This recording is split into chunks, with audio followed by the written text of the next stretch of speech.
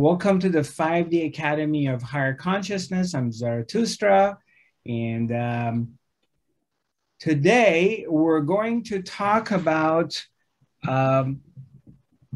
basically, are we a machine? Are we pre-programmed, or we have our own free will and we can choose what to do?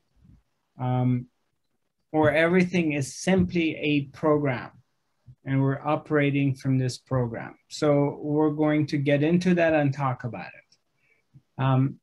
For the moment, we're just going to do a meditation. Those of you who've been with me, you know the drill. We're simply going to turn our attention inwards and look within. And one of the ways you can do this is very easy. You simply follow your thoughts, whatever you're thinking. You follow your thoughts back to the source and see where do your thoughts come from? Where do they originate from? And follow your thoughts to their source, and almost immediately your mind becomes quiet. You can try it. It's very, very simple. You close your eyes and pay attention to your thoughts, if there is any, and just follow them inwards and observe for yourself, where do they come from? And as you do this, you're in this process, your mind becomes quiet. So go ahead and do that. And take a deep breath and relax into this moment.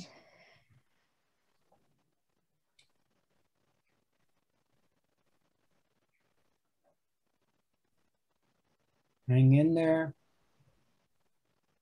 Take a deep breath.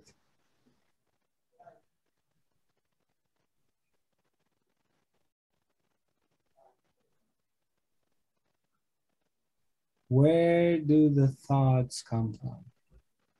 It's not a mental process, it's simply an investigation.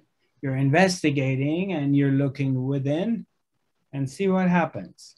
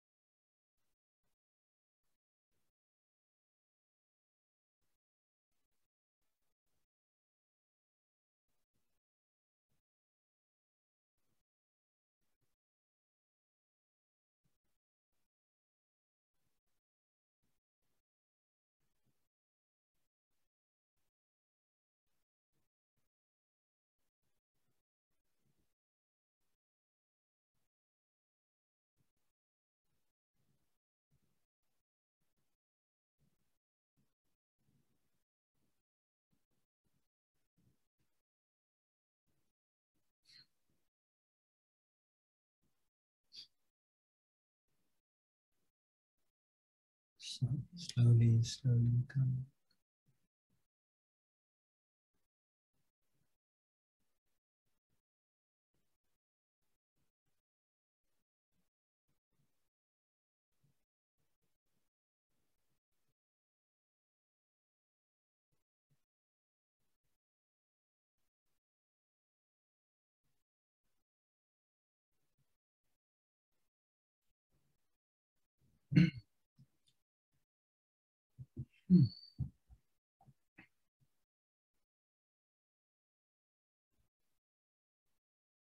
That was a good meditation. It was deep. Felt really good. So we go inwards and we dive into this very quiet place. The mind becomes quiet and everything else disappears. And those moments or whatever time that you're in this deep meditation, your problems are no longer there. They disappear.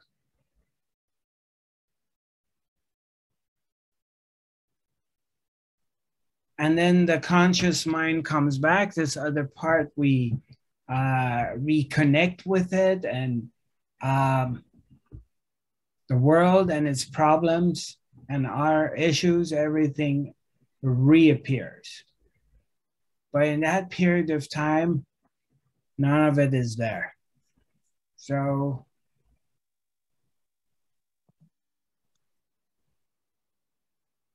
in other words, I mean, what does it show to us? I mean, what does it indicate? What's the indication of this? That when the mind is quiet and you've gone beyond your mind and you dive into this state, deep state of silence, and then your problems are gone. Your concerns aren't there. And then when you reemerge and the thought process comes back, the mind starts to get activated, then everything else, all the issues and the problems reappear.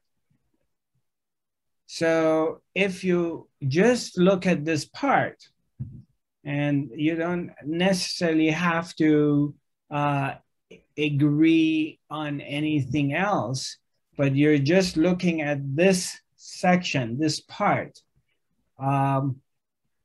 objectively, and it becomes, and you're practicing this, means that you sit in meditation, your mind goes into, you go beyond the mind, you become silent, there are no thoughts, problems gone, and then mind comes back and problems come with it, and you look at it objectively, you will see that basically your problems and what troubles you and disturbs you, it has a direct connection to your stream of thoughts.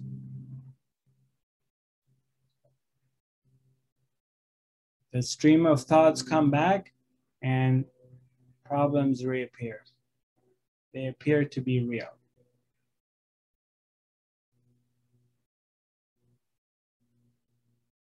Just like that. But when you're in deep meditation and your mind is quiet or no thoughts, then you have no concerns. So then the next question comes that, well, I wish I could stay in this state, in this deep meditative state all the time, because it's blissful, it's quiet, and my problems aren't there, and I'm not engaged with the world. Yeah, exactly.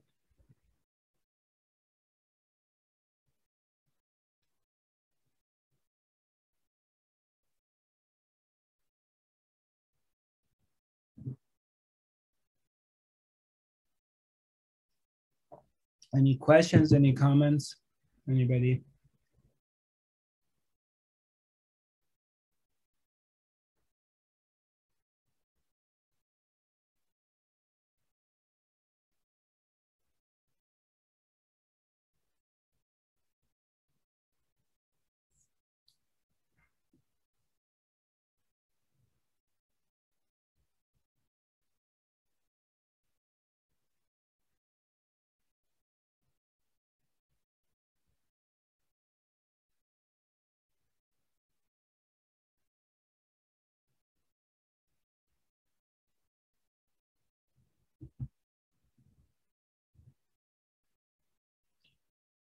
So we had one of our participants send me a message, basically wanted me to answer some of the questions. And one of the questions is, are we just a machine? And the answer is yes. Basically, we are a pre-programmed machine. We've been programmed as we were born, and basically all our behaviors, everything we do, our reactions, our fears, our worries, our talents, intelligence, everything that we possess, positive or negative, and you're experiencing in this life, all of it is pre-programmed. None of it is really what you decide to do or feel or think or behave in a certain way. It's all pre-programmed. And that's kind of like, wow, you know, because where did this come from? It's very difficult to accept it, especially for the mind. Because when I say this, you're going to have thoughts, and you're going to say, well, how could that be? You know, it's impossible because I choose what to do. I decide what to do, where to go, what to eat, whether I come and sit here and listen to you today or not. That's what your mind will say. And there's another question says, what are we working on? Well, what happens is to understand this, you have to go a little bit beyond this area that basically I have free will or I don't have free will. This is completely pre-programmed or not. You kind of need to go beyond that, is understanding beyond this particular subject. There's a few different things. A is to understand that these are all concepts. So this also is a concept of whether I have free will or it's destiny.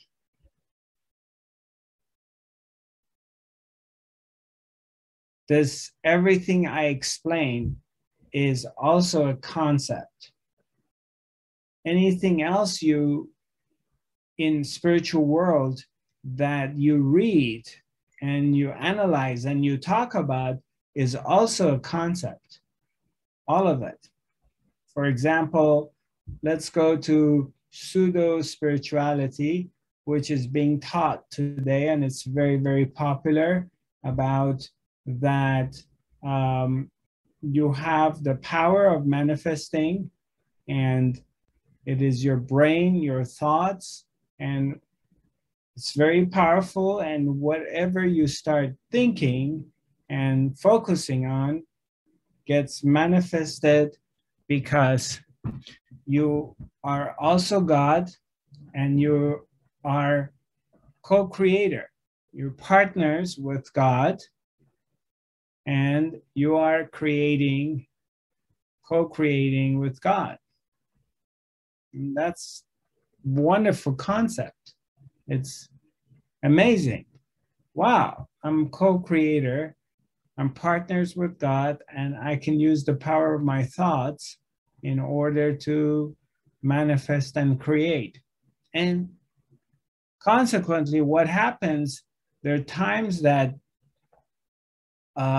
you think of things, something keeps coming up for you, and it happens. Or you think of somebody, and when you're in the US, you think of somebody who's in India or in Japan, and 30 seconds after, that person calls you out of nowhere. And they tell you they've been thinking about you. And so it reinforces this whole concept that I have the power to manifest, and I'm partners. I'm co-creating with God. So that too is also a concept.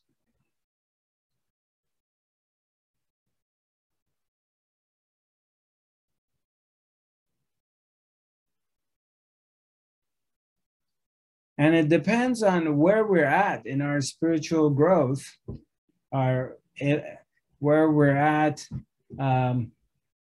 in our evolution, or where, what is your destiny? Let's put it this way. How your destiny's been written, you gravitate towards one of these concepts or more than one, and you go in that direction. And you adopt one of them and you live based on that.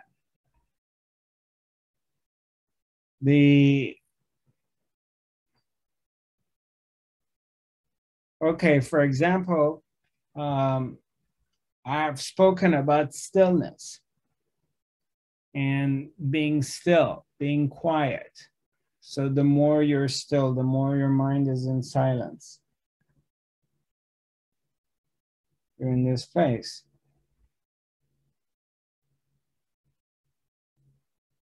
The more you're quiet, the more you are not identifying with the pendulum of life. And then the question comes, one of our participant is asking me, well, you're telling us to be still. And is this to be still, do I have any free will to be still and to be silent or not? And my answer would be no. You can't even be still or be silent, not out of your own free will. If it's not written, if it's not a part of your program, you won't be able to do it. You can only do that and come to that place if it's a part of your program. So then comes another question. It says, well, so what's the meaning of this? What does this mean? I mean, if we're a pre-programmed machine, and what's the point of it? Of living on a planet and doing whatever we're doing? And in a way, a lot of people may say, well, I'm going to lose my motivation because then I won't do anything. I'm just going to sit home and not do anything. So let me answer the first part of it. The first part of it, when we talk about, so what's the meaning of all of it? What does this mean? That if we're all this 7 billion people, let's say supposedly there is 7 billion, which we don't even know that, because all you hear is a number, but you never get to see the 7 billion people. So you hear a number and you're going based on that number. But let's say they're there and none of them have any free will. None of them are in charge of what they're doing. Then it's the grand intelligence that runs the show, is managing the entire existence, is running through these people running through us. And so the question is like, well, what does it mean then for what? Why are we here then? If I don't have any free will and I don't have anything to say, then what's the point? Well, that is looking at it from one point of view. But when you look at it from a different angle, is that this existence of this guy is an expression. It's an expression of the oneness. It's an expression of the absolute. And there's a guy was born named Zarathustra, and he's doing whatever he's doing at whatever period of time. And this guy is an expression of life. Same as you, whatever you're doing. So let's say you're a mommy or you were a mom. And when your kids were growing up, you did whatever a mom would do and helping them, getting educated and training them and being a mother. And that was, or that is the expression of the absolute. Existence is expressing itself in you as a mom, and you're growing helping your children to grow, or you're a nurse, or you're an author, or you are a bus driver, whatever you're doing, or you're a healer. That's what the oneness is experiencing. It's experiencing being a mom, experiencing being a child, experiencing being a soldier, experiencing being a truck driver. It's experiencing all these different things simultaneously. Being a good person, being a bad person. The good person and the bad person, they're both the same. They're the different expressions of the same oneness.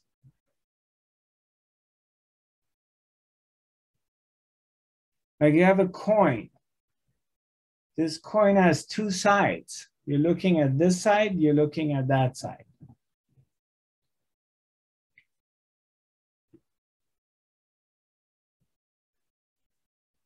Coins have two sides.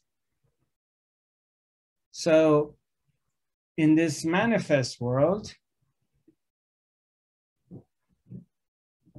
in this world that is manifested, everything has its opposites. So whatever amount of goodness is in this world, equally there is evil created, or vice versa. Whatever is manifested, the opposite exists too. But they're both the same. So you have one expression as, let's say, Jesus Christ, right? One expression of it,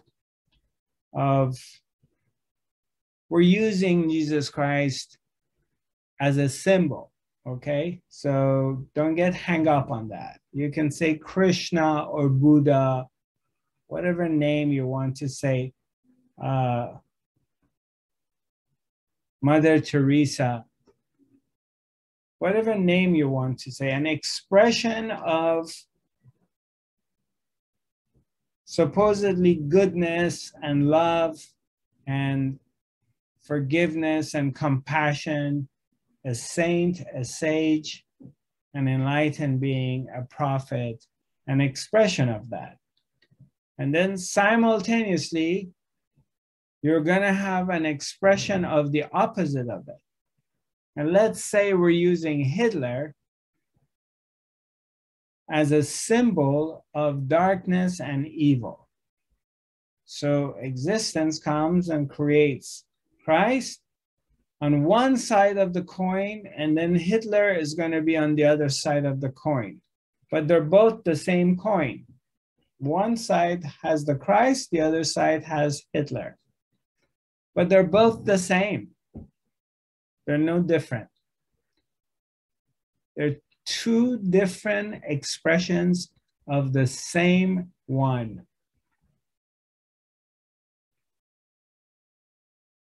And for a lot of people, this is very, very difficult to digest. It's a very, very difficult concept to digest. And we can sit down and have days and days of discussion about it. Some people may get very angry, but oneness means everything. If we say it's all one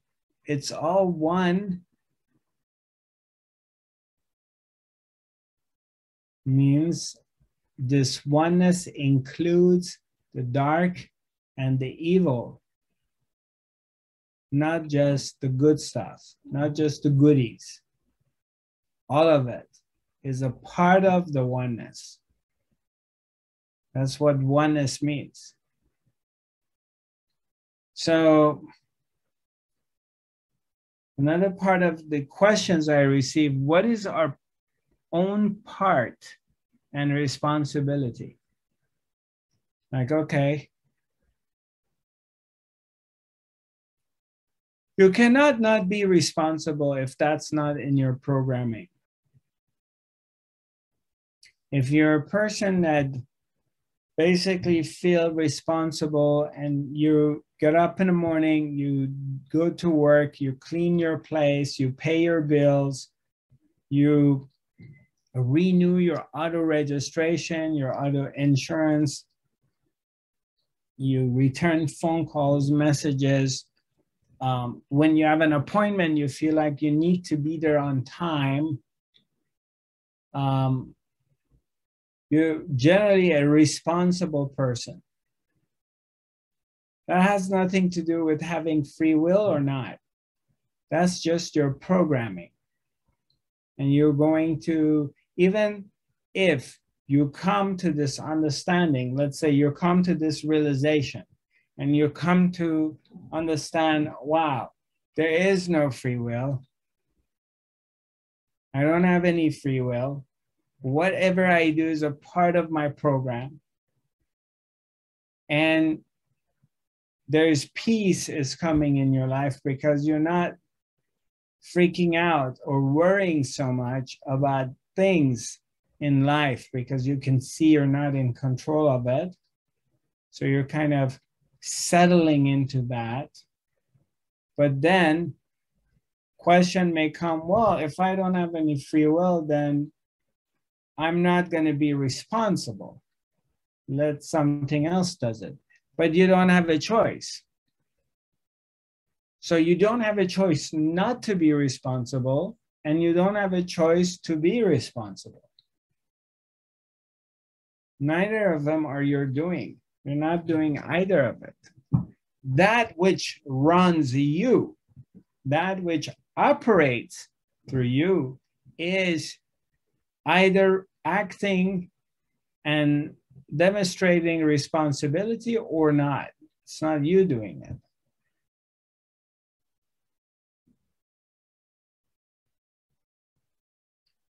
So the deeper you go into this,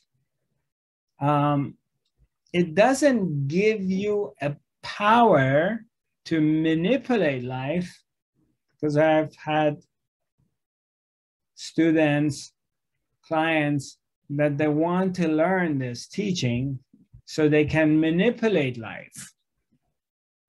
No, it doesn't give you any edge as far as power of being able to, because A part of the mind is, yeah, if I really master this, then I can create, or I can do something that I can get what I want.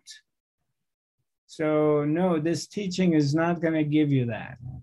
But what it will give you is,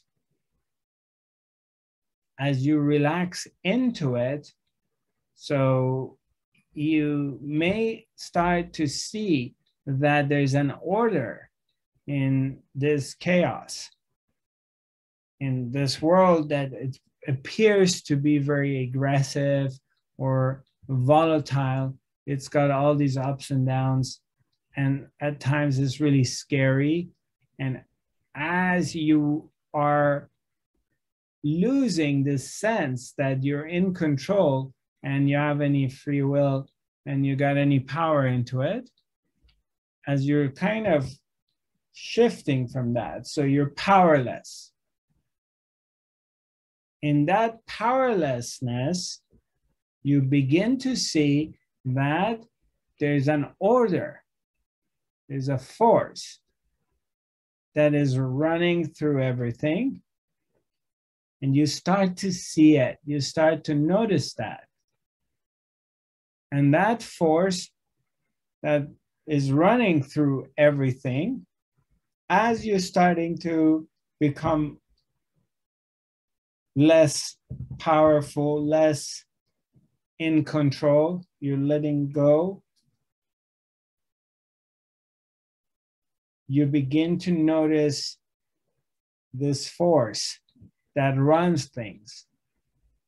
And you begin to see that this force also is feeding you and taking care of you.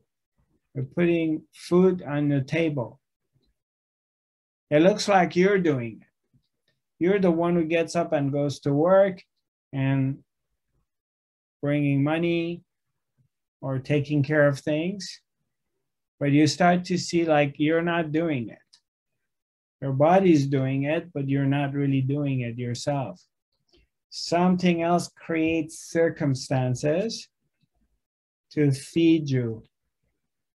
You start to see that something else is responsible for taking care of you. You begin to see it. You begin to see that order. That if one door closes and you're losing your income in one way, and then another door opens up and it starts giving you an income.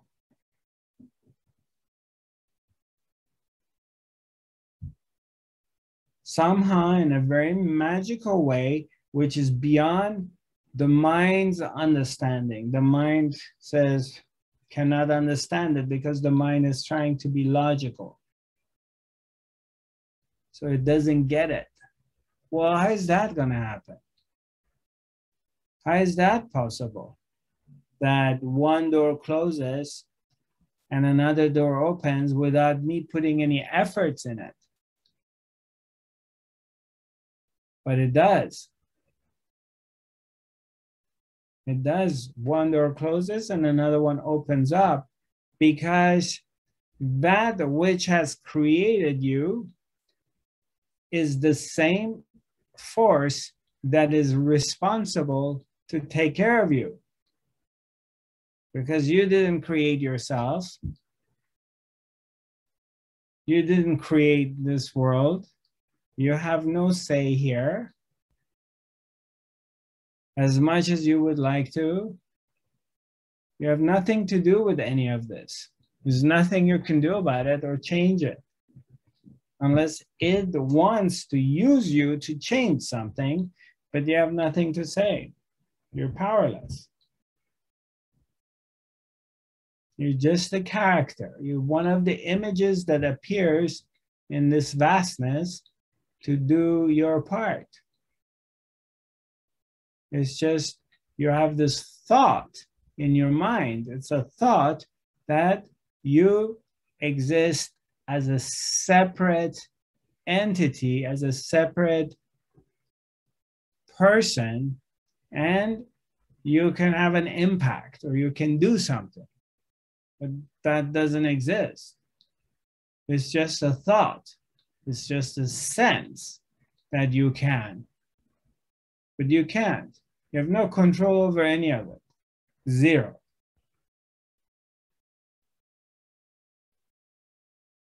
You have no control over things happen.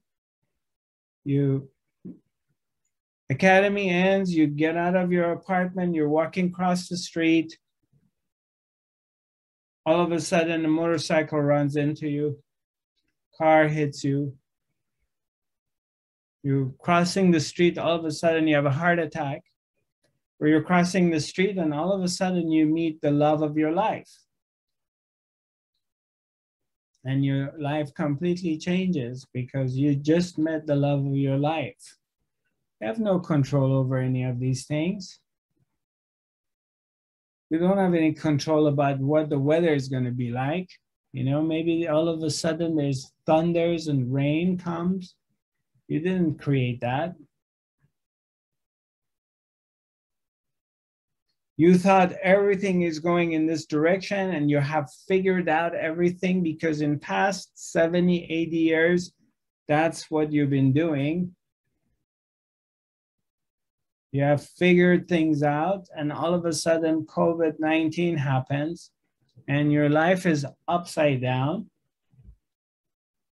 and you can't leave your home for 1 year. Your kids don't want to come and see you. Your grandkids don't want to come and see you.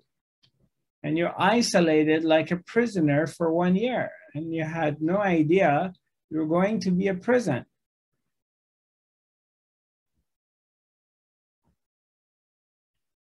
So did I create that?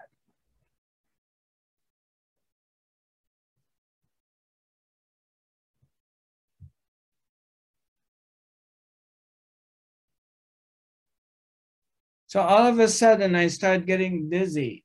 And for a few days or a week, I'm really dizzy. And I go see Dr. Jones and they do an MRI or whatever. And they're going to come and say, Zarathustra, you have a level 4 cancer. And we're giving you 3 months to live. There's nothing we can do about it.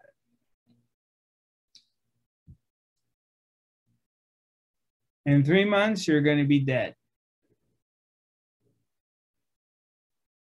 And it happens. So how much of that did I create? I don't know. I mean, then we can come up with this other concept. Now we're using another concept. Well, Zarathustra, you created this in some level that you're not aware. You created it. Okay, that's a concept. That's a belief system. You can believe in it if you want. If it resonates with you and it tickles your fancy and you think like, wow, then you can believe in that.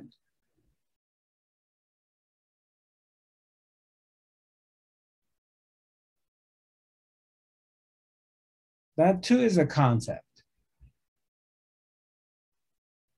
Because you don't really know.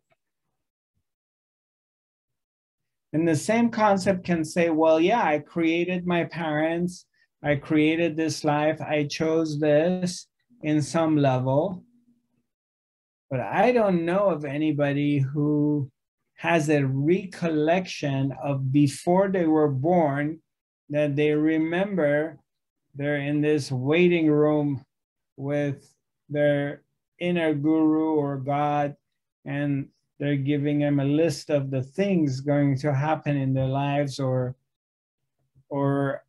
I'm consciously choosing my dad, my mom, the country I'm going to be born in, and consciously, I have no recollection of any of these things. I mean, if one of you does, as clearly as you live this life, yeah, please let me know. Enlighten me. I like to know.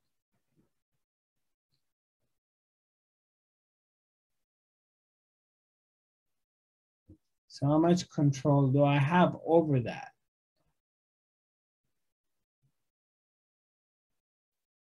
And yeah, it's scary to it's exciting and it's scary. It depends where you're at with yourself, because you have this sense inside yourself that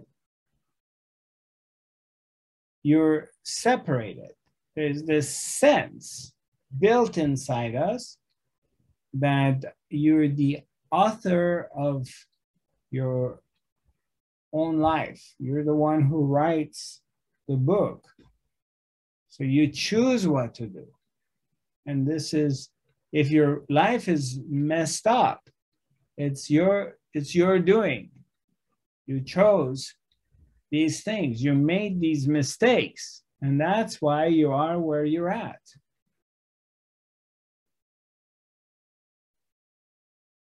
So you keep blaming yourself and beating yourself up because you screwed up to get to where you're at. You made the wrong choices. You married the wrong people.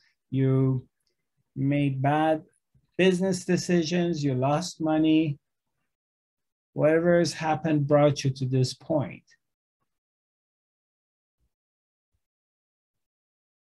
So you keep blaming yourself. And you start taking therapy to work on your shortcomings because you screwed up and trying to fix it.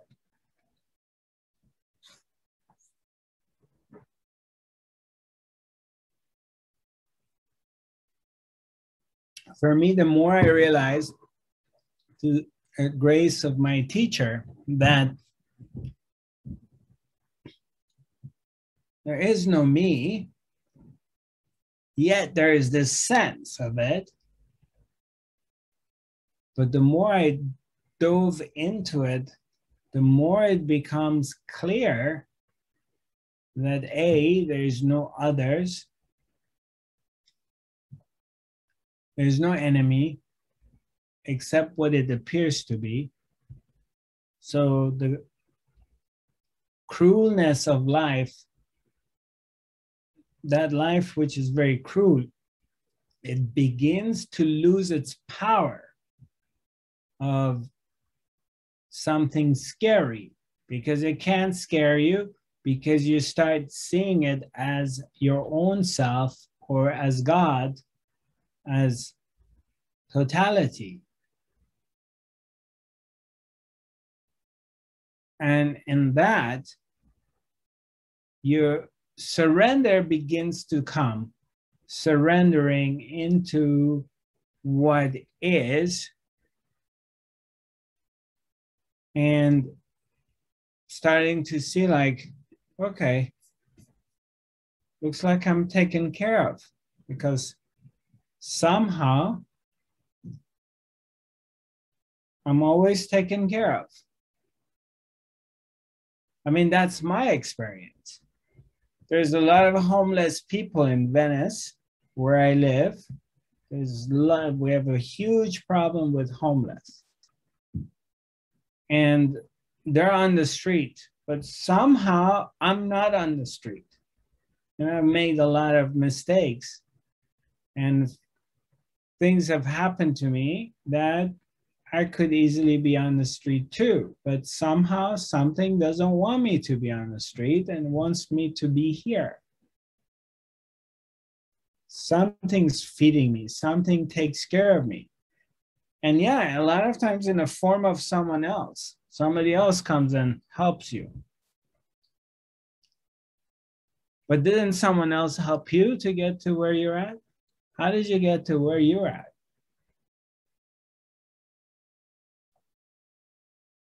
How many of us have become financially successful?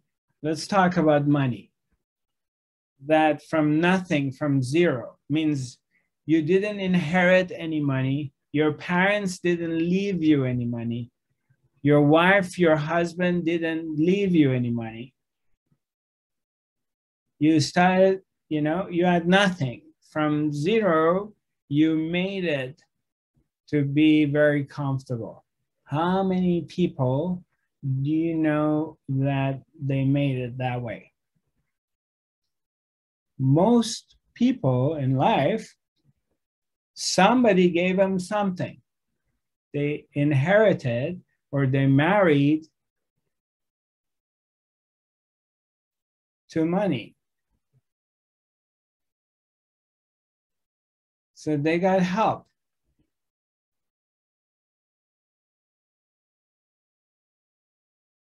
Or emotionally, you were supported. Emotionally, you got help. Intellectually, you got helped.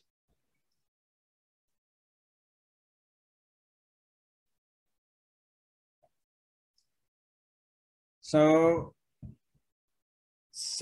you were really down, you were at the worst point in your life. You were in this deep darkness. You thought you're going to kill yourself. You thought your life is going to come to the end. And somehow, magically, something showed up in your life. Whether you got a book, somebody gave you a book, you found a book in a bookstore and you opened it and you started reading it, or you went to a workshop, or someone in one of the members of your family showed up in your life, or one of your friends or kids showed up in your life and they help you, or you went to AA, or you found a support group. Something happened in your life magically when you absolutely were desperate and help you to switch and be saved.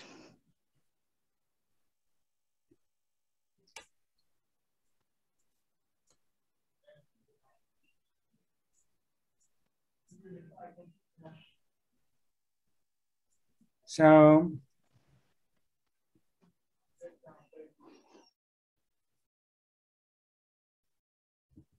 I started to see this through the grace of my teacher. And I started to see this line that runs through everybody. And this magic that is like there are these invisible hands that the job is to feed. There are these invisible hands that feed everybody. It's feeding itself because it created all these beings. It's its own creation. It's operating through all these beings. So it has to support it itself. It feeds itself. Yet it appears to be that you are doing it. It looks like it. It feels that way. That you and I am taking care of myself, but that's not true. It takes care of me. And even if you come and understand it and find out, most of the time you continue doing what you were doing. Just because you came to understand it, it doesn't mean you're no longer going to be responsible. You'll continue following your program. It can change, but it's unlikely. Most of the time, when even you realize that you're not the one who's doing it, you're still operating out of the old program of being responsible. But you're not attached to it. And when you're not responsible, you don't beat yourself up.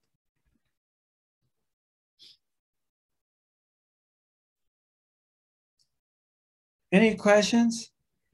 Anybody?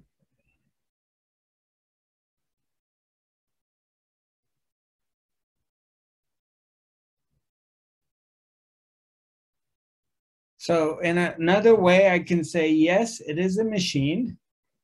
You are a machine that's been completely programmed to behave in a certain way. from the beginning to the end. Because look at it, you were born and through your parents, and so you inherited their DNA.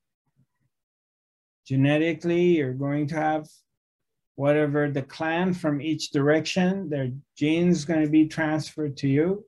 So, and then you were born wherever you were born. If you're born in an Islamic country, a very severely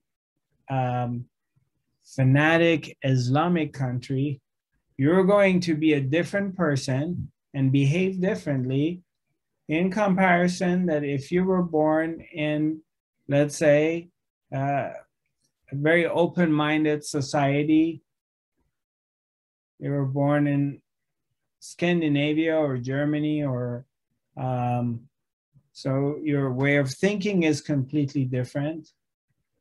You're exposed to a different religion if you were, different way of thinking. Or if you weren't born in Jamaica or South America or in China or some village in Philippines. So your environment is going to affect you. You're going to be affected by, besides your genes, you're going to be affected by the environment. And then how your parents are. Were you born in a wealthy family, which is well-traveled and they're academics, they're into studying, or are you born into a very basic family, it's in a village and they're always dealing with survival, or they're fighting the other villages, and or they're farmers, or they're scientists, it depends. So now you're going to be this person based on where you landed and the culture that you're growing up. You're born in an Islamic country, which is very much practicing, and they're really traditional, and they have their prejudice. So now you're expecting women to be covered, and alcohol is not accepted.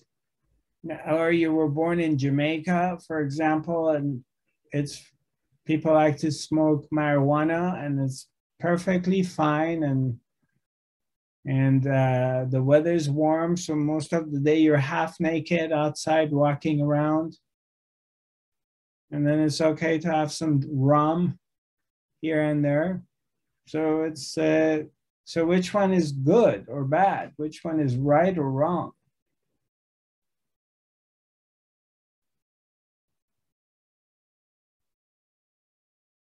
It's all based on how you've been conditioned. So how much choice did you have over that? Did you decide on that?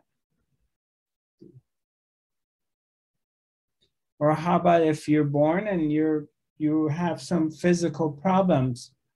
Genetically, you have born with deformity. How much choice did you have over that? Did you manifest it? Did you want to be born deformed and experience life like that? Is that something you chose before you were born?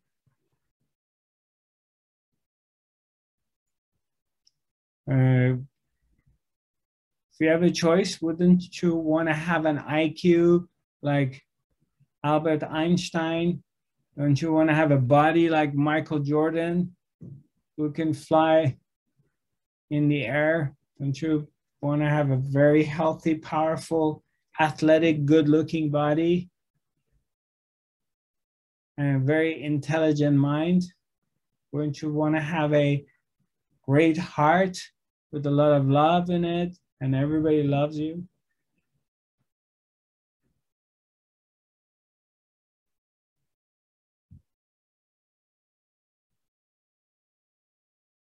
See, the deeper we go into the rabbit hole, the more interesting it gets, and it makes you think, it makes you pay attention to stuff. you know, because it gets you out of the box. We're so conditioned, hypnotized in looking at things only in one certain way. And we got used to it. And this certain way has been serving us. And most of us are not open to anything else. So we get to a certain point in our lives because you have to fail. And a lot of times we do. Failure happens, disappointment happens, and it forces us to think outside of the box. It forces us to look at things differently because you're not getting what you want. Things aren't going your way. And it creates a situation that you question stuff.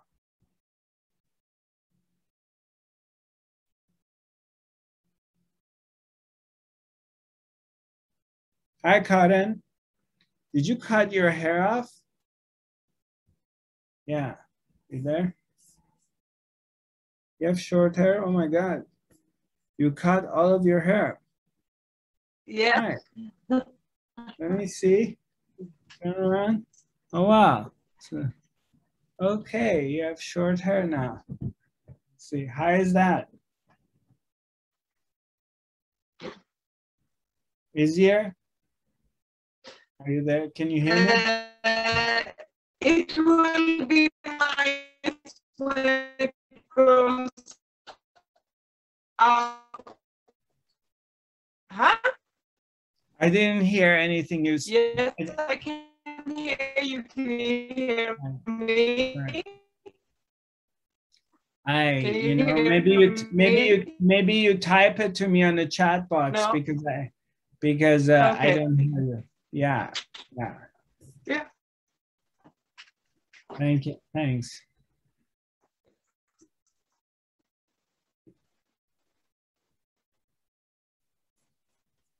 Okay. Any questions? Anybody? Any comments? Nothing? Are you hiding out? Don't worry, I'm not going to beat you up.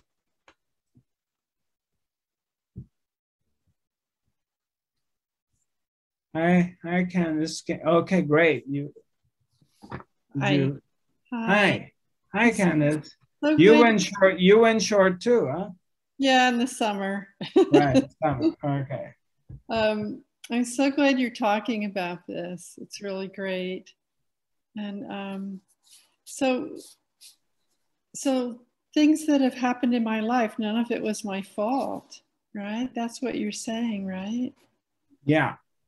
I mean, we couldn't have helped it. That's all how it happened. And yeah, it's very liberating. Yeah. None of your accomplishments are yours or your failures. Okay. Thanks. Yeah. Of course, the ego wants to claim all the accomplishments as me. Look at me, look at me. Wow, I'm wonderful. Wow. That's a part of us wants to go there. And then the more you go, the deeper you come to this understanding, and the more you start to realize that none of it is you. And yeah. So then what happens is creates an opportunity to go deeper into the silence, because you realize, okay, all this thing that I'm giving a hard time to myself and I'm beating myself up for all my mistakes, where are they? They're just thoughts, aren't they? You're thinking about it and you're blaming yourself. But if you're not thinking, so you're in silence, there's no thoughts. Peace comes, bliss comes. So we call it mind fucking. basically. And I have a lot of friends that they're in this process. Constantly, they're blaming themselves for the things they've done. I mean, some of them I get together and they just go on and on and on, and I have to kind of stop them. It's like, okay, I don't want to talk about this anymore. Let's enjoy the hike. Let's enjoy this moment. Let's not get out of here. And then you're on a beautiful hike in the nature, and what happens is the nature reflects back your inner silence. So you become quiet. You dive into this place, and your mind goes away. And these issues, these things that you're so worried about go away too.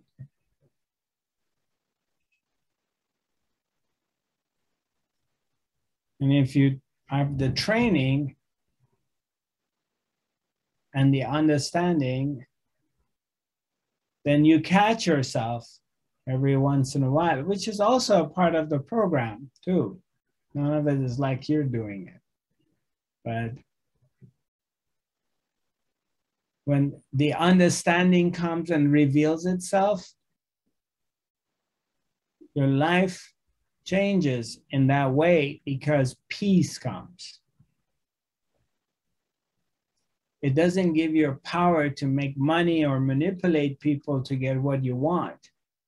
No, what it does, it's surrender comes, and then it becomes peaceful. Acceptance comes, you're accepting. There's another interesting part is the deeper you go into the understanding. Somebody send us a message.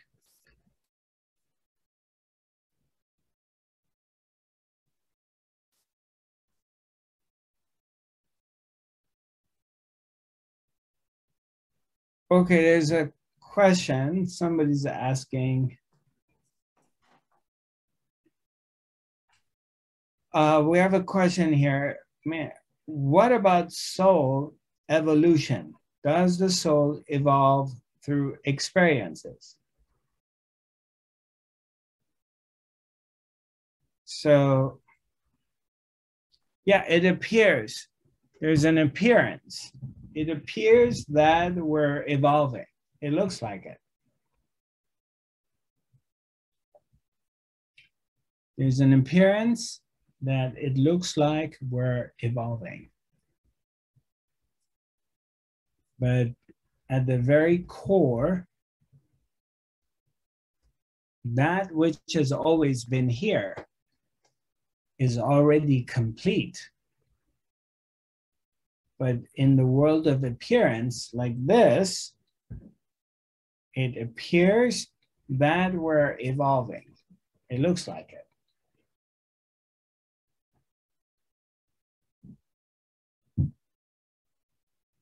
But when you go in deep silence and you sit here and you're not thinking,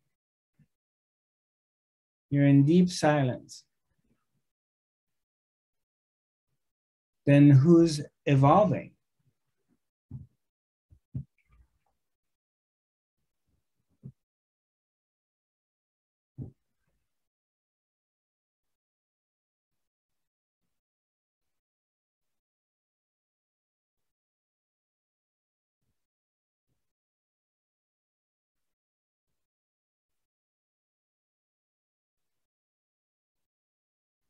See, this whole idea about, let's say, I'm in control of my life and I'm the one who manifests things. So I have the power with my thoughts. I can create things, attract good or bad things because I'm using the power of my thoughts.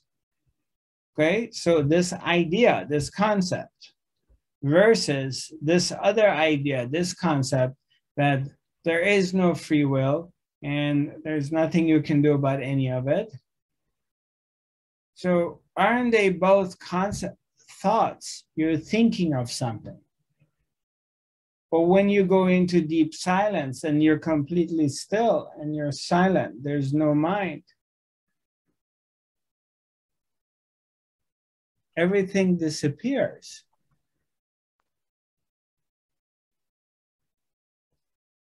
None of these things exist anymore, and there's nobody there paying any attention to any of it because there's no thoughts. There has to be thoughts for someone like you or me to exist. If there's no thoughts, then where is Zarathustra? I mean, there's a body that operates, but where is this whole story of the person, of me? This is my life. I need to take care of it. I really need to worry about it.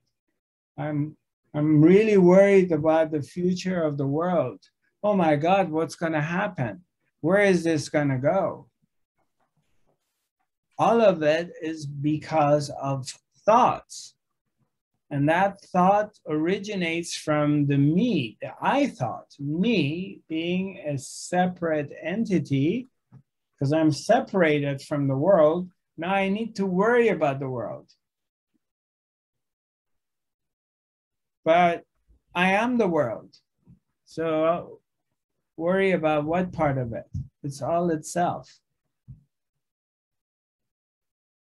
How can I worry about it? I only worry about it when I come into this position of separateness. I'm separated from it, so I'm worried about it. But when I'm not thinking and I'm one with it, so there's no thoughts of worrying about anything. So what happens to the worry? So where does the world go? The world's not going to go anywhere. It's always here. Nothing's going to happen to it. So you don't need to worry about the world. It's always here. It's always been here, and it's always going to be here. It's not going to go anywhere. It changes its shape, but it doesn't go anywhere. It's here. Life's not going to end. Life is. It's always been. So you don't need to worry about the future of planet Earth.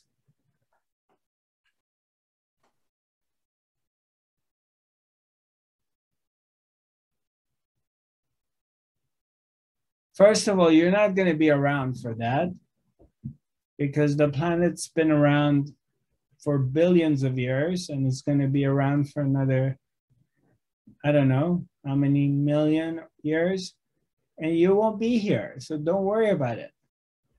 You don't need to sit down and concern yourself about it. You're only here for another 30, 40 years. So don't worry about planet Earth. Don't waste your time trying to figure it out. It's wasting your time.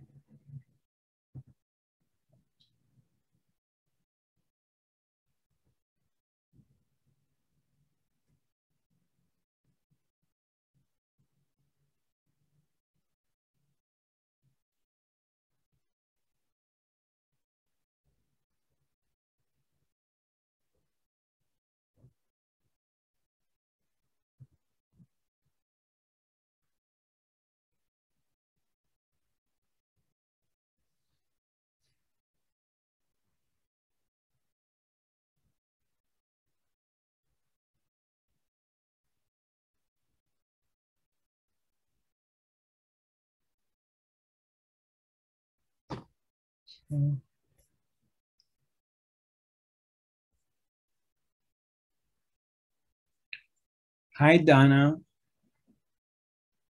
Are you all right?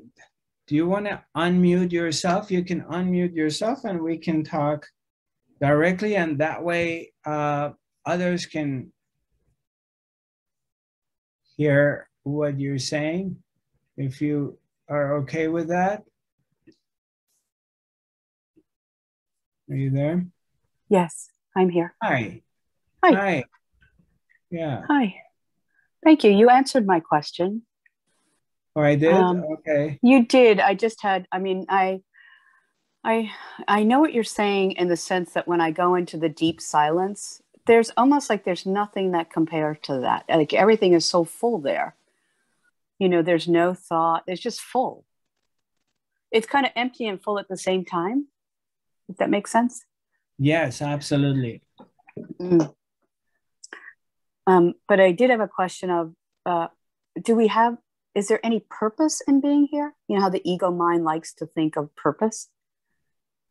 So I wondered, or do we just make that up?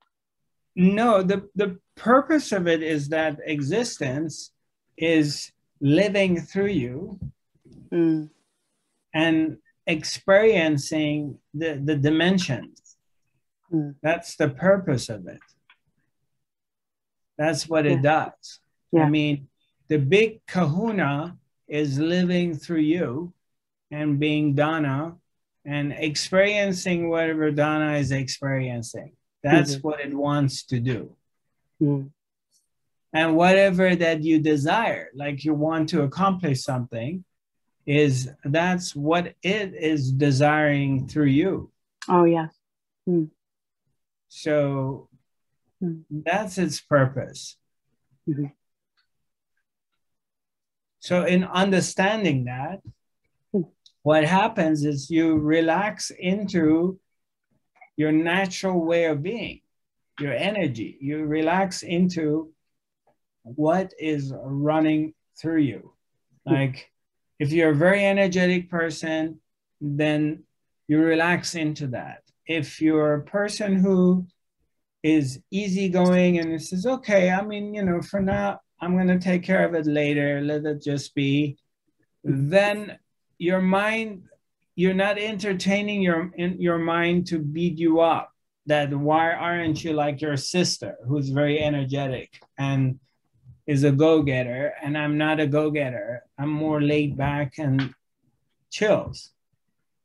So you begin to recognize that and you relax into it. And in that relaxation into your natural state, then everything is also taken care of.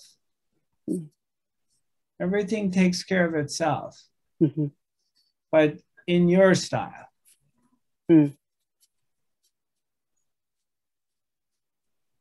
That makes sense. So then we can say that, or one can say that suffering is when you're out of that state. You're out of the flow of who you are. Or yeah, in a way, yes. Yeah, suffering. Or you go in your mind and you go to the past and you are entertaining your mistakes and you're beating yourself up. Yes. Or you're bringing that from the past and projecting it into the future and you suffer. So again, all of it is thoughts.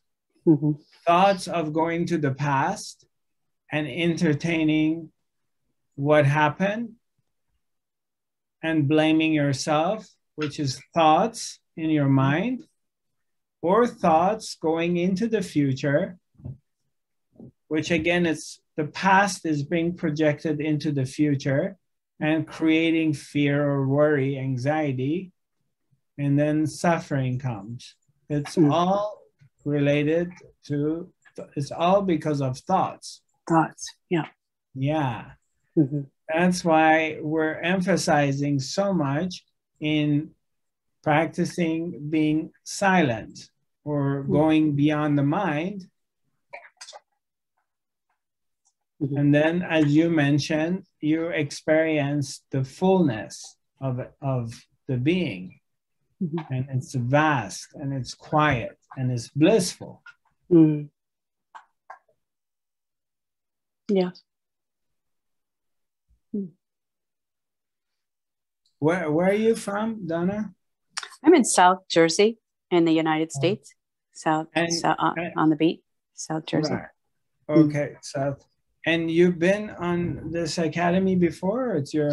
No, I haven't. I was just, I saw the, the email last night and it looked appealing. So I thought, oh, let me join in. I have seen some of your work before, and I've also been in you know, my own non-dual programs in which I've been a student for a very long time. So I resonate with your work. Right. Right. Fantastic. Yeah, if you ever get a chance, maybe you watch some of the videos of Ramesh Balsekar or Ramana Maharshi. I mean, David Gottman has a series of narratives talking about Ramana Maharshi. So there was a lot of amazing Advaita Vedanta teachers from back in the day, the big ones. And it's very nice to refer to their teachings every once in a while. If you want a variety. Yes, thank you.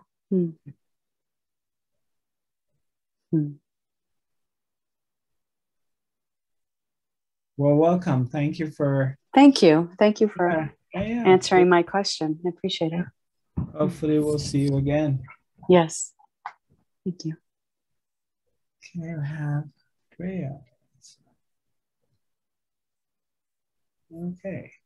So we have a message here. It says, it's not to think, but to sense it. Yeah, that's true. You sense it.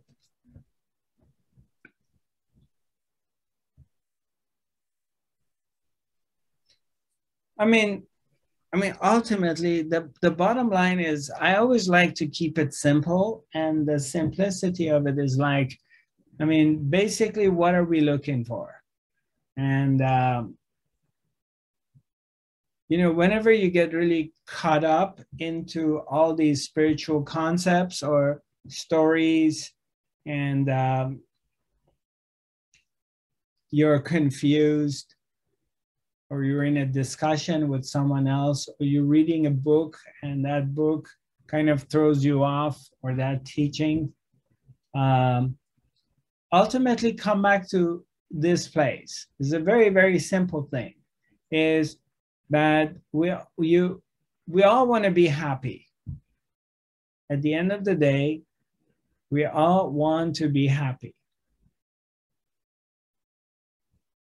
Now, we think being happy means things go my way. So if I get the object of the desire, I get what I really want, that's going to make me happy. And so that's our programming, because from childhood, we've been programmed to believe that happiness comes from getting what you want. But that happiness is basically temporarily, because you get the object of your desire, whether it's a man or a woman, it's money, it's a car, it's home, it's the job, or ideal family, or whatever it is. You finally get what you wanted. But that's going to just make you keep you satisfied for a short period of time. Then you want something else. And you're working in that direction to try to manipulate things around you to get what you want. But what we want is really want to be happy. And happiness only comes from inner peace.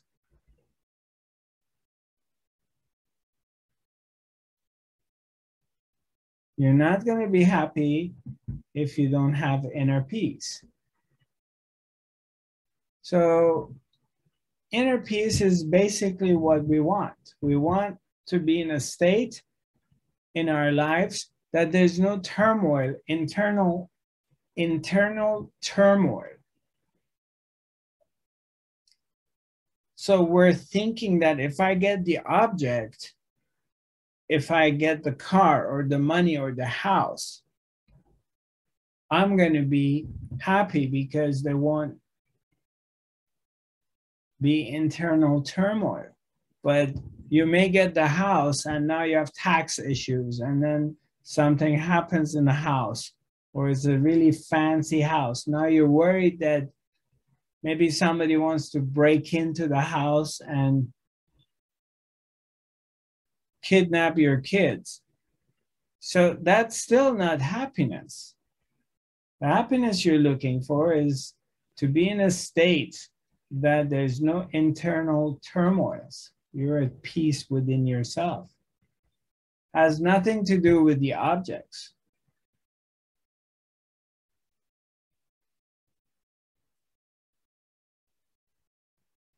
Does it make sense? Yes, no? Yeah. So it's the inner peace that we're looking for. That's where the treasure is. That's the kingdom of the heaven. It's not the objects. So you work in that direction.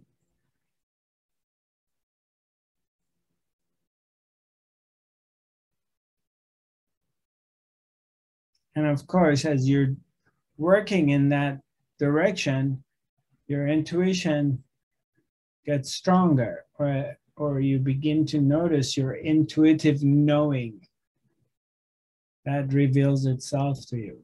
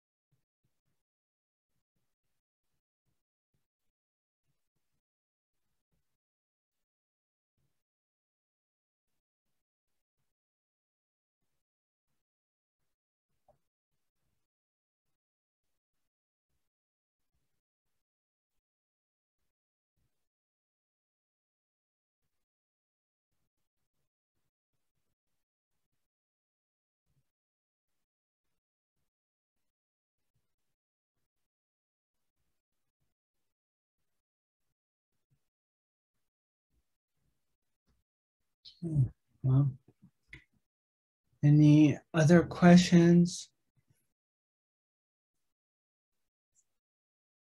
comments? Anybody would like to share anything or have any questions?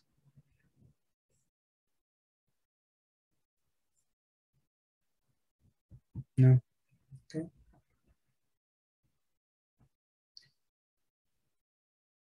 Hi, Laura.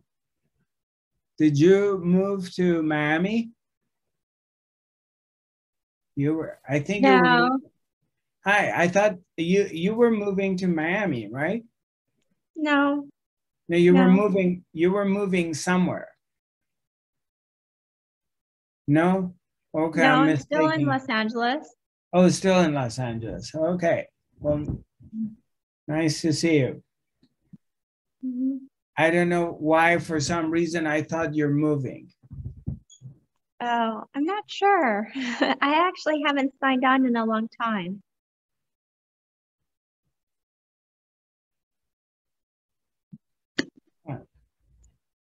Well, it's nice to have you here. Nice to be here.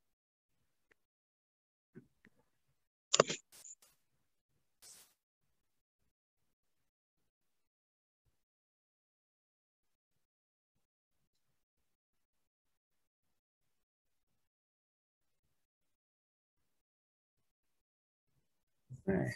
Is that Engun? Did you want to talk to me? Were you waving at me? Yeah? No? Yes? Go ahead. Are you talking to me? Yeah, I thought you waved. You wanted Oh, to talk to me. I was just kind of looking at the chat box, what was Oh, standing okay. there. Sorry. Yeah, Okay. thank you for this evening. Oh, you're welcome. Yeah. Rishka, with 5D healing, how can we heal our family? Yeah. Hi, Rishka.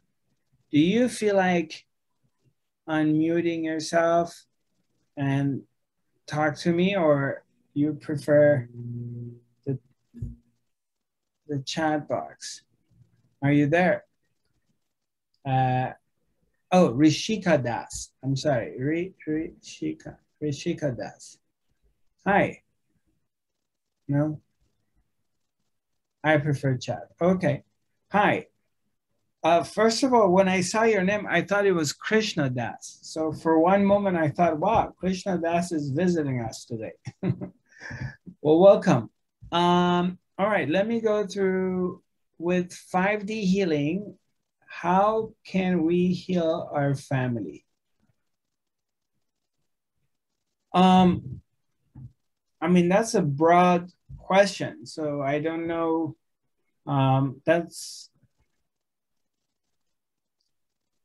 don't know how, I don't know what to answer, because what are we talking about? Are we talking about physical healing or emotional healing, using fifth dimensional quantum healing? How do we heal our family? Well,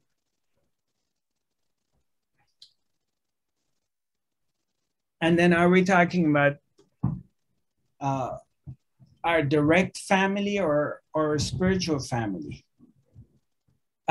Working with the family is a little bit tricky, because a lot of times, a lot of us come from this background that we're the black sheep in the family, and I've never been accepted as who we are and what we do. And we've been mocked and made fun of. So I don't know if this family you're talking about is open or not, but basically, more than anything, it's the presence. What I've discovered with my direct family is presence. When I'm with them, I can't talk about these things because they're not open to it and they don't believe in it.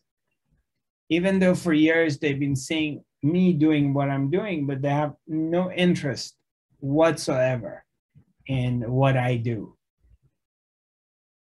Except sometimes they may get a little curious, but it's never like anybody coming to me and asking me to talk about any of these teachings. It has happened that there's been pain or physical discomfort that the medical doctors could not help him, and out of desperation, they've asked me to do some healing work on it.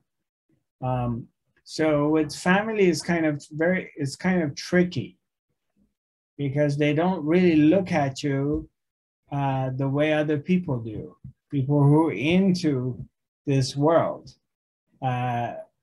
So what I noticed personally for me is I keep my mouth shut and I don't say anything. I don't preach to them. I don't try to enlighten them. I'm just a very ordinary with them. But I also, in the meantime, don't go into their stories, their fears. They're worried about this and that. Whatever is the story which is happening, which is, whether it's a war or it's an economic crash or it's the COVID, whatever is the story, the topic of the day or the time, I don't get into it with them. I'm just there. So it's more of presence. Your presence changes things, because if you have discovered inner peace within yourself and silence, then by just being somewhere, you're affecting your environment and you're affecting your family. You're bringing calmness to them.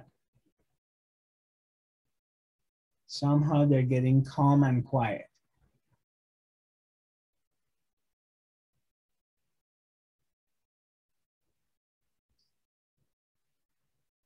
Very well, we're coming to the end of our academy. I'd like to thank you all for being with me. My pages, Instagram, Facebook, YouTube, and Twitter, they're all Zarathustra 5D. That's the name of the page. You can email me at it's info@zarathustra.tv, as well as my website is zarathustra.tv. Our next academy is going to be next Wednesday. I'm going to do my best to be more, as consistent as I can be. Sorry, a couple of times we couldn't make it, but hopefully we're going to be sticking to every Wednesday and be consistent. I look forward to seeing you. Feel free if you want to write to me. I'll be happy to respond to you. Sending you lots of love and light. Until next time, God bless.